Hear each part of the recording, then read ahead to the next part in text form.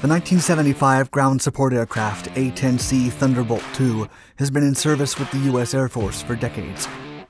And even though the model has received numerous updates throughout the years, it wasn't until early 2022 that the Warthog had its limited bomb capacity enhanced. While the traditional aircraft could only mount a single weapon on each of its pylons, the new upgrade enabled it to carry up to 4 250-pound bombs or small-diameter bombs. Moreover, the ground support aircraft will be able to destroy threats from 50 miles. In a few words, the Thunderbolt II has been effectively converted into a bomb truck.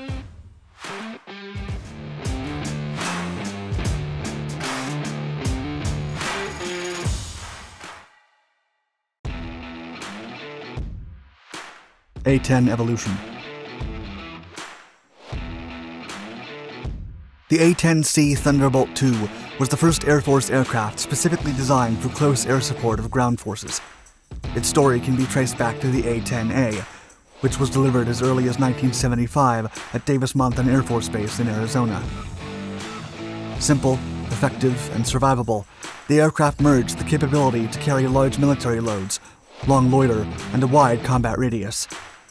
During Operation Desert Storm and Operation Noble Anvil, the model proved to be an invaluable asset to the United States Armed Forces.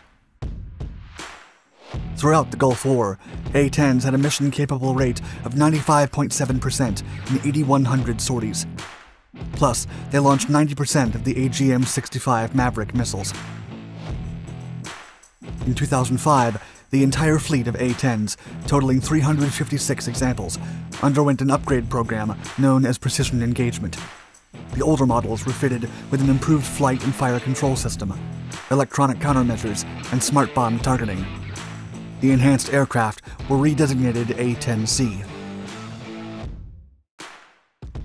2 years later, the Government Accountability Office estimated the cost of the service life extension plans for the A-10 force, including upgrades and refurbishment, at no less than $2.25 billion. Moreover, in 2010, the Air Force integrated Raytheon's helmet-mounted integrated targeting system into the A-10C. The last example was reconfigured to the new standard in 2011. Among the most notable changes, the improved version received all-weather combat capability, a hand-on throttle and stick configuration inherited from the F-16 and the F-15, 2 multifunction displays, and a modern communication suite with Link 16 radio and SATCOM. On top of the original changes, the platform received multiple software updates until 2014. It was early that year that the aircraft was planned to be retired. Nevertheless, the program continued under congressional pressure, and the modern suite was installed in the A-10C. With the IFF Mode 5 software, the aircraft's ability to be identified by friendly units was modernized.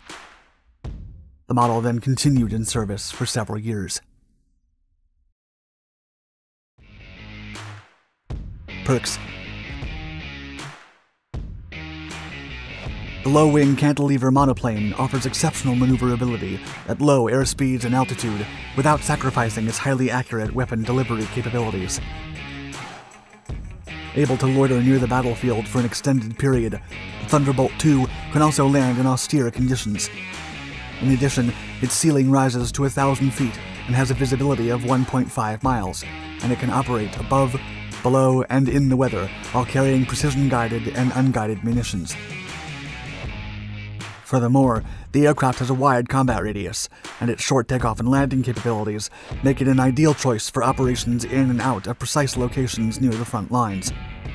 What's more, with its twin-jet engines, the Thunderbolt II can be deployed against light maritime attack aircraft, in addition to all ground targets such as tanks and diverse armored vehicles. Thunderbolt IIs are equipped with NVIS, or night vision imaging systems. Using goggles, pilots are able to execute missions in utter darkness. Likewise, the aircraft has a goggle-compatible single-seat cockpit, helmet-mounted cueing system, and a considerable bubble canopy, allowing for all-around vision.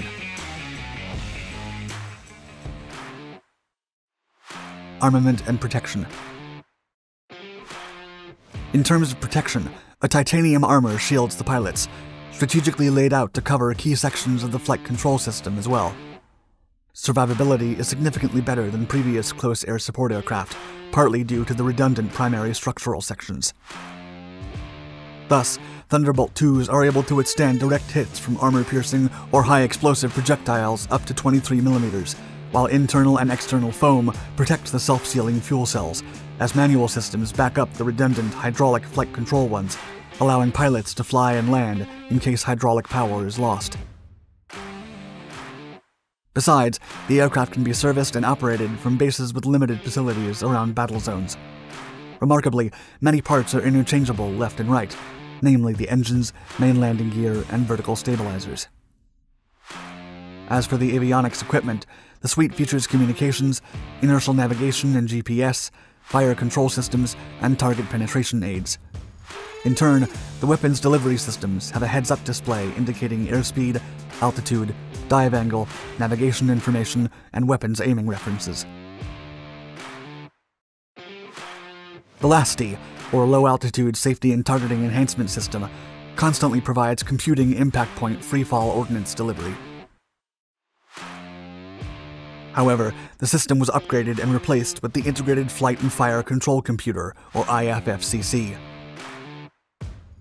The Thunderbolt II also has armament control panels, as well as infrared and electronic countermeasures to respond to surface-to-air threats, including both missiles and anti-aircraft artillery. Moreover, the aircraft features a GAU-8A Gatling gun of 30 mm, capable of firing 3,900 rounds per minute. Hence, the model can indeed defeat a wide range of ground targets, including tanks.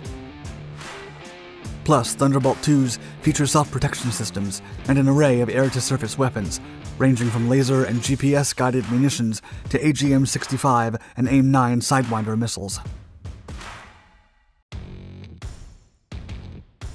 Bomb truck. In early 2022, the U.S. Air Force released photos of a new upgrade for the A-10C. The images showed a Thunderbolt II loaded with GBU-39 small-diameter bombs, or SDBs. Not much information was disclosed, except that the test was carried out on February 9, 2022, in the surroundings of Eglin Air Force Base, Florida, by the 40th Flight Test Squadron. The upgrade was actually announced in 2019 as one of several major enhancements the affectionately nicknamed Warthog would receive.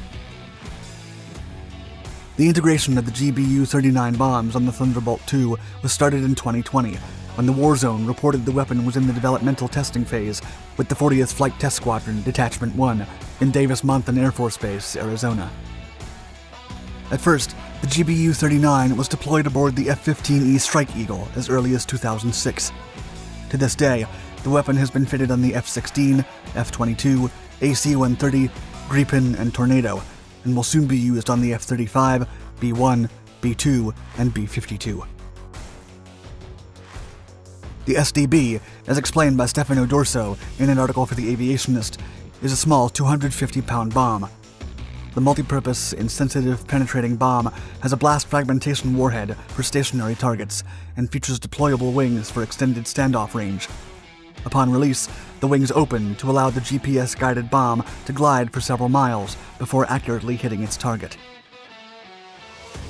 When launched at high speeds from high altitudes, the bomb can travel no less than 50 miles, so that the A-10C can remain out of the range of most surface-to-air missile batteries. The future. The overall program is part of the A-10 Common Fleet Initiative, and its objective is to keep the aircraft in the Air Force's inventory intact until the late 2030s. Still, D'Orso explained that the program aims to simultaneously maintain the A-10C as a credible and lethal threat during that period. The journalist added that the fleet must be kept in perfect conditions in case an eventual high-end conflict should arise. Until the Warthog received this last update, it had a limited carrying capacity of a single weapon on each pylon. Now, the aircraft has been enabled to carry 4 SDBs on each, successfully converting the airship into a bomb truck.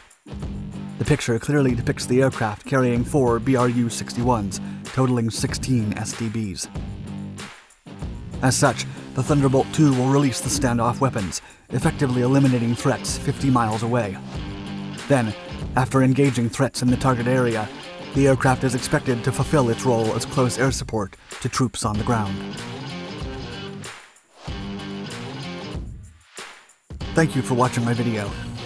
Please hit the like button and leave us a comment below to let us know your thoughts. And don't forget to subscribe to all our Dark Documentaries channels for more military-inspired content. Also hit the bell icon to be the first to know about our newest releases. Stay tuned.